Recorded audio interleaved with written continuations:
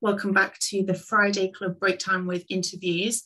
This week, I'm talking with Sami Yosef, Admissions Designer Director at the VERSO International School in Thailand. Sami, thank you so much for joining us today. I'm really happy that you're here. Hey, Sophie, great to be here. Thanks for having me.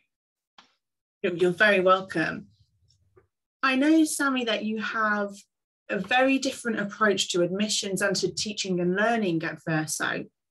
I think what would be really interesting in the first instance is if you could tell us a little bit about yourself and VERSO International School. Sure.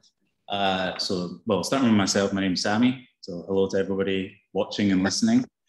My background just within the international education sector started about a decade ago. I was working for ISC Research. So maybe some of the listeners know about ISC Research. They gather data and intelligence on the K-12 international schools market. So I was with them for about 5.5 years. And I got to say, it was a terrific platform to jump into this sector because I started off in the headquarters in Oxfordshire. And then shortly after that, after 1 year, I jumped into the field. So I worked in Southeast Asia and basically toured around 200 schools physically every single year. So meaning leadership of schools, stakeholders. It was a very rich and rewarding experience. So after my time at ISC, then moved over to the behemoth that is North Anglia Education. Was with them for a short while before moving into VERSO. So I joined the founding team 2.5 years ago to launch the school, and I've been there ever since. And it's so been an interesting career so far in international education. So challenges and wins and losses and so on. It's been great. And you've seen then two very different types of school there. When we've spoken previously, I've been really intrigued as to the very different style of teaching and learning that you have at VERSO and how that filters down into everything else you do operationally at the school. Are you able to tell us a little bit more about the VERSO approach to teaching and learning, Sami? Sure. So I'll start off with the VERSO origin story, where the school all came from and how the concept all came about. So back in 2014, that's when we have two owners, so a joint venture at the school. So we have a Hong Kong side and the Thai side.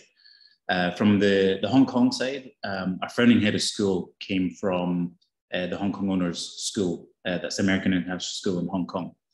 So that's where the origin of the education approach comes from. So Cameron Fox, who's a founding head of school, he had gone through, taking kids all the way through the American system for 20 odd years. And it was towards the end of his tenure there that he began to see, that the pressure, what that was doing to students and learners going through those traditional systems of you're heading towards that final standardized assessment, and the amount of, looking at their mental well-being, the stress, the anxiety that were leading to eating disorders, and seeing his own two daughters go through that. He had a moment of reflection and decided, well, is this really the future for our kids? Is this how we should be preparing them for their life and their careers and so on? Is this really how the school should be? So it was that was a time for him to really think about, is this how we should be moving forward? So then fast forward to when the owner of the school had made this joint venture with the Thai side, the Thai investor, and they were going to open the school in Bangkok. So then he was given the opportunity to design this school for the future. So that's when he decided to engage with IDEO. So IDEO, leading firm in design and innovation based out of San Francisco. So Cameron went to the office in Singapore and gave them the question, a designer's dream. He said, help me design a school for the future. So straight away, all of the designers in IDEO came around him. And then eventually that went up to the San Francisco office, the headquarters in San Francisco for IDEO. So then they went on a big research task. So a big part of design thinking is your research phase, the discovery phase. So what they did, they visited 25 innovative and progressive schools in the US and also here in Asia, just to see, the best practices, what were they doing differently compared to the traditional school setting. On top of that, they also did a big piece of work here in Bangkok. So we are built for Bangkok. I think that's the key essence about the school. So they met students, graduates, also, families, people working at international schools here in Bangkok, just to get an idea of, again, how was life at the schools? How did they feel that what was working, what wasn't working? So again, a big research exercise to really understand the end user. So I think that's what we try to predicate the whole ethos about VERSO, is we're based on human-centered design. So following that research exercise, then they helped us develop what we call our DNA. So we have like 3 purpose pillars, 4 mindsets, and 5 key learning experiences. So that's just the framework. And then around that, we build all the educational models and everything on top of that. So that was the work done back in 2017. Then the construction of the school started. So we have a very innovative design as well that was all factored into the whole proposition about VERSO. And then, yes, of course, the educational model was put in place. So then we fast forward again, 2019, we're doing our press conference launch, we're doing the whole pre-opening, and then COVID hit. And, opening school during the pandemic wasn't the easiest of things. But again, it was one of those challenges. And as a startup, we're very lucky in that we could be agile and flexible. So we just pivoted to, be able to react to what was happening around us. So we embraced that startup mentality, and as well, when you're in the working team, you've got to be ready to do jobs you weren't prepared to do. So we're embracing all different aspects of it. So I think that's kind of where VERSO came from. The name itself, actually, not a big story about that. That was just somebody was reading a book and read that the underside of a leaf was called VERSO, but actually in Latin, it's the right-hand page of a book. So it's a metaphor for we're turning the page in education. Okay, I've learned something there. Thank you. I didn't know that. No worries, yeah. Really interesting.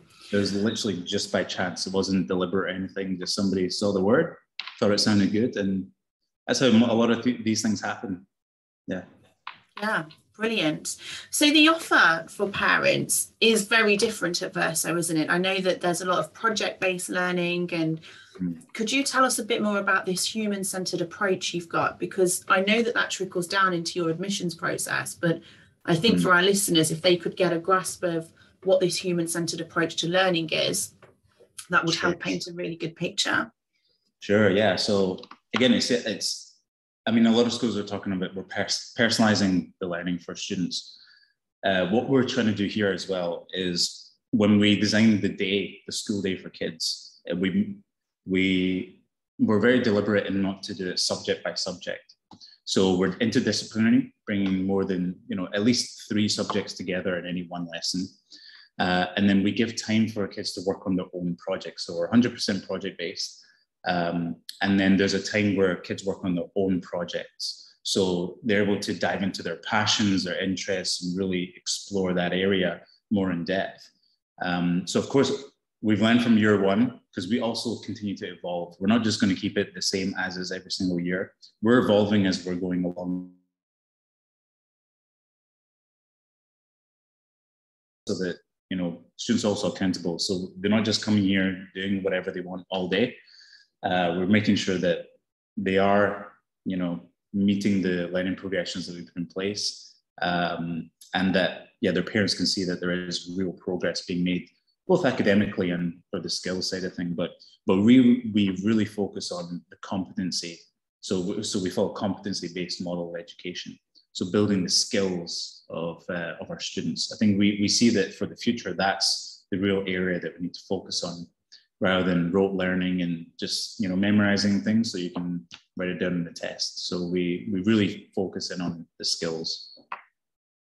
And that's why I understand that your teaching staff are called designers. And you yourself, Sami, you're the admissions designer at VERSO, because you're designing how all of this interdisciplinary subject matter will come together. Yes. How do you think that this human-centered approach changes the way that you tackle admissions for VERSO? Yeah. So putting of course, so for us, we're dealing mostly with the parents. So we're putting them first. I think as well, like in the context of Bangkok and in Thailand, this is a very new proposition for them. They're very used to the traditional constructs of school. You're working towards a final examination and then you're going to university. That's the traditional pathway everyone sees. But of course, we're looking at, instead of making it a cone shape where everyone's working towards the same goal, we're trying to open up into a funnel where kids have a lot of different opportunities that they can go into, different pathways and options that they can go for. So a whole part of it is to understand where the parents are in their understanding of this type of educational model. So we just ask a lot of questions at the very beginning. So if they get it, then that makes our conversation a heck of a lot easier. But for the majority, usually they won't be really familiar with this. So finding associations or different other curricula that maybe have similar areas, because like in the IB with the MYP, there's similarities there in terms of, like I mentioned, with the Explore. So we're able to use areas like that we can associate and say, hey, well, we have parallels here with what they're doing in this program. We're just expanding it a little bit more. So we, a lot of it is just driving questions, and we're, constantly trying to get to know the family, get to know the kids, get to know the parents. Also knowing where the parents were at school is a big help for us, because then that tells us, if they were studying in the US, it'd be a little bit easier for them to understand. But if they're studying at Thai school, that's where we need to do a little bit more work in educating them. So in our whole pre-launch phase, we were doing workshops, sessions to really help and educate them on this style of teaching and learning. And yeah, we've had many different iterations in the way that we try to deliver the message. And again, we're constantly evolving it and trying to find the right sweet spot is what we've been trying to do this whole time. Absolutely. It sounds like you guys are doing such a good job. I imagine that there'll be people listening to this, Sami, who are thinking, okay, so you've got what some might call a non-traditional model there. It's quite different to the norm, both in Bangkok and in other international schools. How have you found is the best way to educate parents on the model that you're proposing? I think, like I said there, it really depends on the parent, where they're coming from, because some are quite passive, and that they'll just leave it to their child to make the decision. Like we've had the instances where it's the kid dragging the parents into the school. We have a conversation and they're ready to sign up. Others, it's not just one touch point, it's several. So they come in for a tour, or they'll come in for one of our events, they'll come in for an open house, they'll come in and see a student performance. So like it's many different touch points we need to do to really explain the educational model here. So yeah, varies. It really does vary. But what helps us is our systems that we have in place. So we've been trying to be innovative as well in the systems we're using. So back in January, we brought in HubSpot.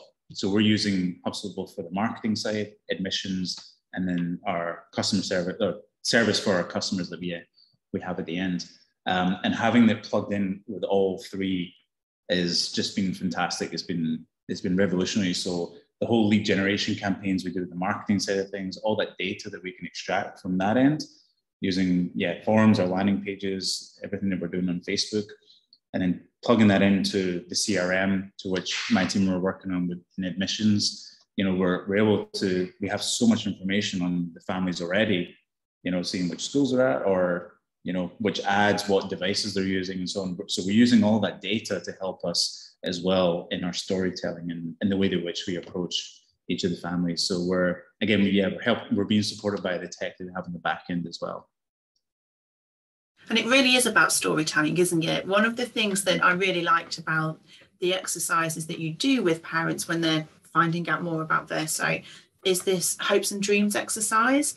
And I think that will be really interesting to lots of people listening if you're able to tell us a bit more about what you do in that hopes and dreams activity with parents. Sure. So we love a play on words. So we have what we call conversos. So converso is just a conversation. And we'll do one with the kids when they're coming in and with the parents. So with the parents, that's where we do the hopes and dreams. So it's really just seeing what their expectations are for sending the kids to the school. So we've got some question prompts, but much like this conversation, it's very, it's nothing formal. It's more of an informal setting. And we're just looking to really, break down those barriers and get to know each other. Because again, like, we don't want to force people who don't want to be here. Because again, like, our school won't be for every single family or for everybody. We just want to make sure this is the right fit, because we're going to be going on a journey together. So we're just making sure that, you understand what we're trying to do. We understand what you're expecting from us. So then we just want to be comfortable that we're right for each other. Sounds like a dating game, but it's that's what we're trying to do in doing that admission side of things, is make sure the relationship is right. Because we always talk about it's a three-way partnership. It's school, the kids, and the parents. We're all working together here. Absolutely. And how, I know that you will have had to, of course, you say that you've had to be quite flexible, because when the school was founded, it was just before COVID hit. But how have you managed to maintain that VERSO ethos and keep educating parents as to what you're doing, and keep that three-way conversation going through the various school closures that we've faced in the last couple of years?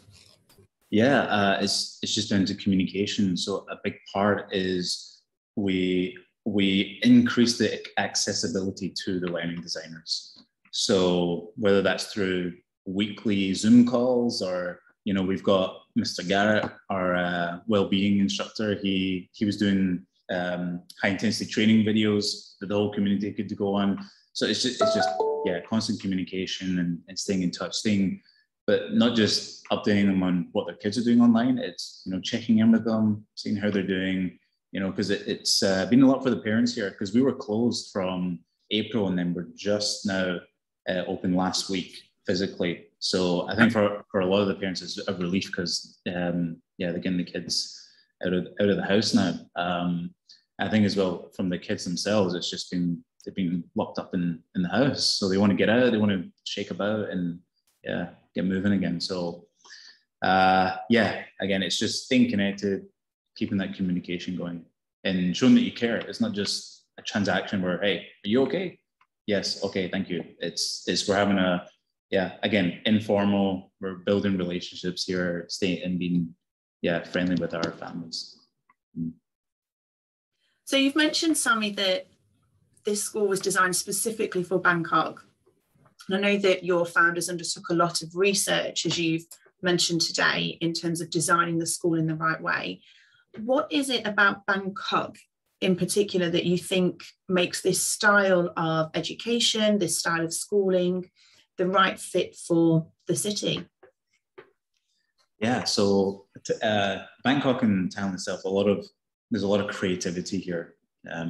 With the art that comes out of here, but then also you see the architecture as well. Very creative place to be in, and not only that, there's a huge startup community.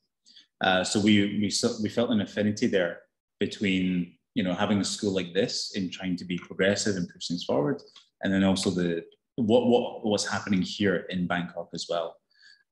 So we saw parallels there, and it was a nice fit. But also when you see the design of our campus, there's a lot of feng shui in there, and feng shui is a big deal here in Thailand. So that comes from our owners. They believe in that. So we, if you notice, we have a lot of circular buildings all around, and that's it is associated with lifelong learning. It's continuous; it never ends. So that's that kind of that infinity, and keep on going.